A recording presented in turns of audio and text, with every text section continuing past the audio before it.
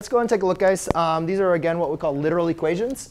And so basically, again, guys, the idea of solving an equation, doesn't matter if it has multiple variables or not, is, in this case, we're looking to solve for x. So that means we're looking for x equals or something equals x, right? But the main idea is we need to get x by itself, correct? So x has some things happening to it. And you can see in this example, we have x being multiplied by 3 and x being subtracted by 1.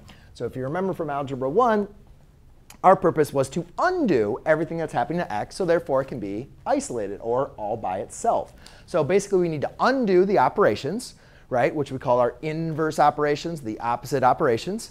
We need to apply the reverse order of operations, kind of like the reverse PEMDAS, right, for solving. And therefore, we also need to use the properties of equality. So a lot of things are going on, but that was just a lot of math speak. Hopefully, you guys recognize if I want to solve for x, we're going to undo subtraction first by adding a 1 to both sides, right? Because remember, PEMDAS is multiply before you add and subtract, right? So we're doing the reverse. You undo addition and subtraction before you undo multiplication and division, right? So therefore, we have y plus 1 equals 3x.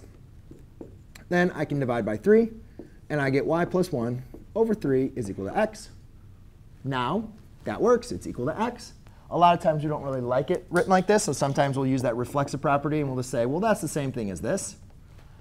But then, FYI, we're going to have that test, right? What if it's a multiple choice question? What if that's not your answer? What if your answer looks like this?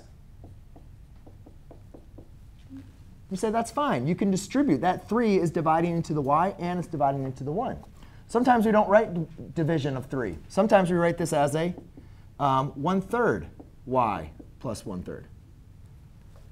Right? Maybe the problem's written like this.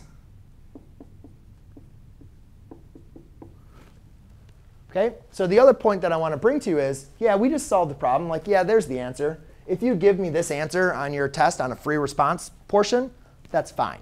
But I also want you guys to be aware of, look at all of these equivalent answers. I don't want you to get confused and say, oh, here's my answer, and then I can't find my answer choice because it's written in one of these new notations. But these are all equivalent equations. OK? Yes, which one do you not feel is equivalent? Or which one do you want me to explain? No. Everybody's good with these? These are all different ways the same answer could be written. OK? So that's why we want to make sure we understand that. Typically, a lot of times we don't write division. We write it as a multiplication by a fraction.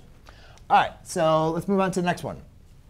So the next one is we have an x inside of parentheses. Well, we can't solve for an x inside of the parentheses. We got to get rid of the parentheses, right? We're trying to get this. There's no parentheses there. So we got to undo the parentheses. So we got to think, why do we have these parentheses? Why are the parentheses here? Well, the parentheses are because we're multiplying by 3. So how do I undo that? There's two ways, actually. We could just distribute it, right? If we distribute the 3, doesn't that get rid of the parenthesis? So that's one option. Or what else could we do in this example? Yeah? We could just actually divide by 3. So you could divide by 3 on both sides. Right? There's actually two options in this case. And so whatever option you chose or choose to do, you'll see that you're going to get the same answer.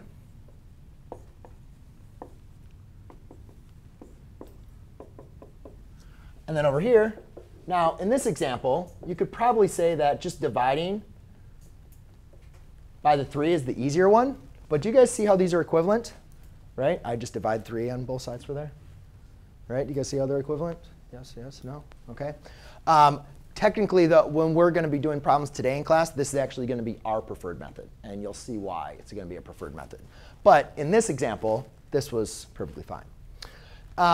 And then last but not least, guys, we have parentheses around the 3x. So why do we have parentheses around the 3x? What is that helping preserve?